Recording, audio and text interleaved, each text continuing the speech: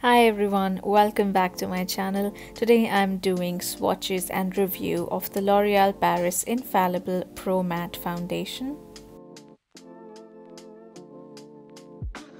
You might have seen me use this quite a lot in recent tutorials. I've also talked about this on my Instagram quite a lot. Normally, I'm not a matte foundation person. I want my skin to be quite dewy and glowy.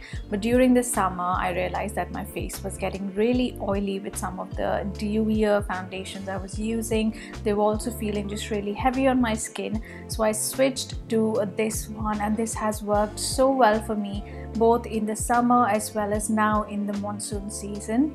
The thing I love about this is that in humidity, in heat, this doesn't melt off my face. It stays on really well. This promises 24 hours of wear. I haven't actually worn it for 24 hours at a stretch, but I have worn it all day, and up to 15-16 hours this stays really well without smudging, without transferring. I would say this is a medium to full coverage foundation, but it doesn't feel heavy on the skin like a lot of other full coverage foundations I have tried previously.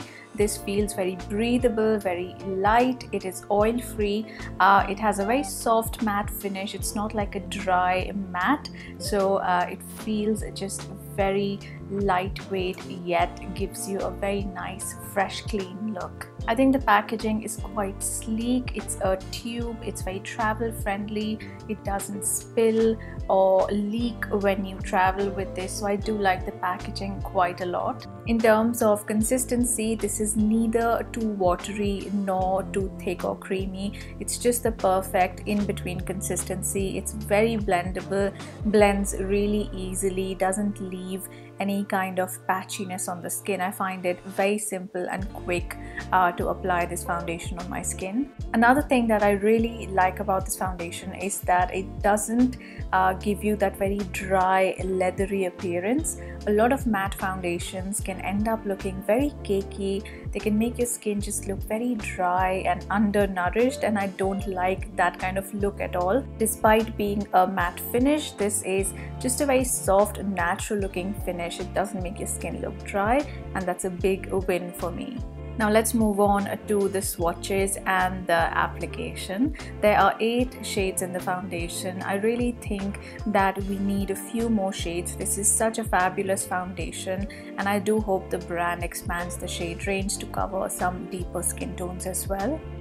Let's get started with the swatches. This is the shade 101. This is the shade 102. This is the shade 103. This is the shade 104. This is the shade 105. This is the shade 106, which is a really good match for me. This is the shade I use on myself. Next we have 107 and 108, which is the last shade. I would love to see a few more darker shades to be added to this range to cover all skin tones. So those were the swatches. Now let's get started with the application. I'm starting with clean, moisturized skin, taking a little bit of foundation on the back of my hand. I'm just using my beauty blender to tap and blend it into my skin. As you can see, not a lot of product is needed, just a small amount gives really good coverage. It's also really blendable. I don't need to spend a lot of time blending it in each area of the face. Just a few taps with the blender and it blends into a nice even finish. I'm applying a little bit more in the under eye area just to give a little more coverage. It's also a buildable foundation, so you can build up coverage in certain areas where you feel you need a little more. Now if you have extremely oily skin, you can use a powder over this. Because I have combination skin and this gives me pretty good oil control, I'm not using a powder here. And to finish off the look, I'm going to use the Rouge Signature lipstick in the shade I Amaze, and I'm using this on my lips as well as on my cheeks just to add a nice warm flush of color. And that is the finished look. So that is my review of the Infallible Pro Matte Foundation by L'Oreal Paris.